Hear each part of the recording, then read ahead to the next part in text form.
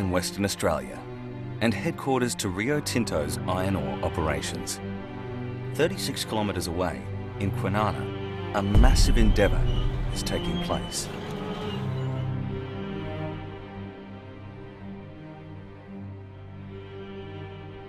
Here stands Rio Tinto's HIsmelt plant. HIsmelt, or high-intensity smelting, is a technology that uses iron ore fines and non-coking coal to produce quality pig iron in a way that is more cost-efficient and environmentally friendly than traditional methods. The Kwinana HIsmelt plant was a joint venture between Rio Tinto, Nucor of USA, Mitsubishi Japan, and Shougang of China, in which all parties had invested considerable time and money to prove the technology. While the new technology was technically acclaimed, the plant was put into care and maintenance and eventually shut down because the operation became commercially unviable. Now, almost half of this enormous structure must be carefully dismantled and shipped 7,600 kilometers away to Shandong, China. The remainder will be demolished and the entire 46-hectare site must be remediated so it can be handed back to the Western Australia government for reuse.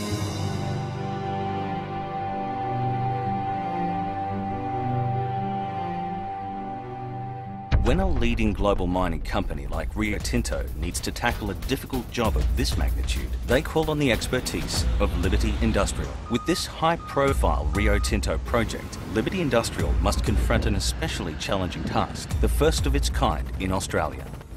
Liberty Industrial has helped Rio and partners salvage some of their $1 billion investment by arranging for the sale and relocation of the plant. The initiative will return a multi-million-dollar credit to Rio Tinto. What makes this a particularly complex undertaking is that almost half the plant and its significant components are being carefully dismantled using a variety of large mobile and crawler cranes. It becomes obvious that this is not by any means your standard demolition project. The salvaged items include the 65-metre-high, 1,200-tonne coal drying and grinding structure, the flue gas desulfurization plant, hot metal handling equipment, including an 80-tonne induction furnace, hot metal desulfurization plant, off-gas scrubbing and cooling infrastructure, and a 25-megawatt power station, including a single lift of the 108-tonne turbine generator skid. Deconstruction works commenced in January 2013 with the dismantling of the key components. Over 2,000 bulk units are carefully and methodically labelled and recorded. Each and every item is labelled and translated with clear instructions on how to be reassembled. In total, 4 bulk shipments, over 18,000 cubic metres of cargo and 280 shipping containers must be cleaned to export standard and sent half a hemisphere away to Shandong province in China, where it will all be reassembled. It's a massive engineering and logistical task. Pre-planning is essential. Once the dismantling phase of the project is complete, Liberty Industrial commences demolition of the major structures. Using their engineer-induced collapse methods, they demolish the larger structures, including the 1,700-tonne, 75-metre-tall preheater structure, which is as tall as a 25-storey building. Due to its proximity to adjoining operating industrial facilities, must be demolished with the utmost precision. Liberty Industrial has modelled and simulated the demolition of the preheater structure using their proprietary ASI extreme loading software. This state-of-the-art program simulates automatic crack initiation, separation and collision of materials more accurately than any other structural analysis technology to date. The application of this innovative technology allows Liberty Industrial to accurately pre-visualize each stage of the demolition process. This is a key factor in ensuring the structure is demolished in a safe and controlled manner.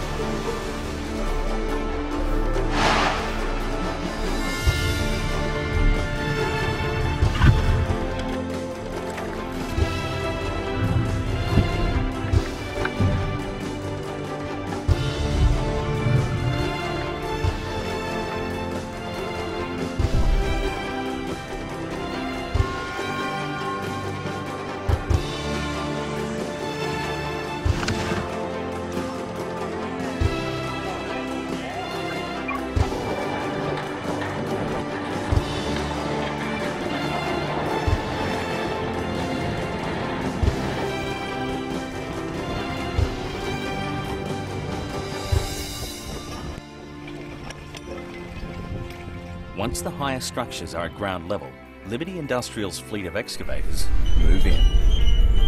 The demolition of the plant and infrastructure is undertaken by Australia's largest demolition excavator, the 230-tonne Liebherr 994. This monster machine is assisted by a 120-tonne Hitachi, two 46-tonne and 5 36-tonne Volvo excavators, a 40-tonne dump truck, water truck, service trucks, two semi-tippers, two telehandlers, and various sized boom lifts.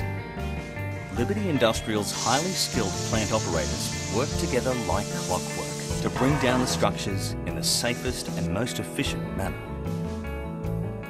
Various structures, including the off-gas hood and smelt reduction vessel, are collapsed using cut and pull demolition techniques. The resulting lower height of these structures allows the 230 and 120-tonne excavators to pull them apart, working in combination with the fleet of smaller excavators equipped with shear attachments. Excavators with various attachments downsize and process the scrap materials to export size for shipment to be recycled in Asia.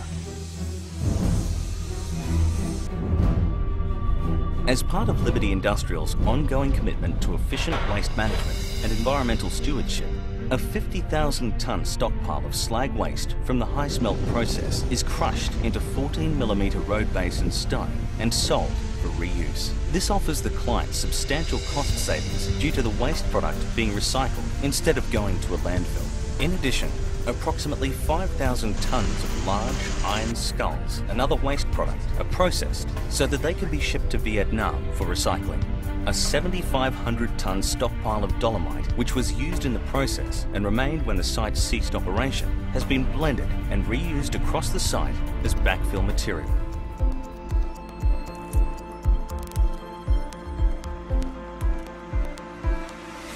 Months later, and after 115,000 man-hours of work, this massive project comes to a close.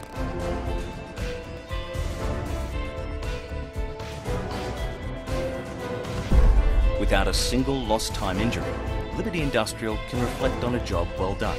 A safe and successful outcome has once again been ensured by the state-of-the-art demolition technology employed and the specialist expertise and experience of Liberty Industrial.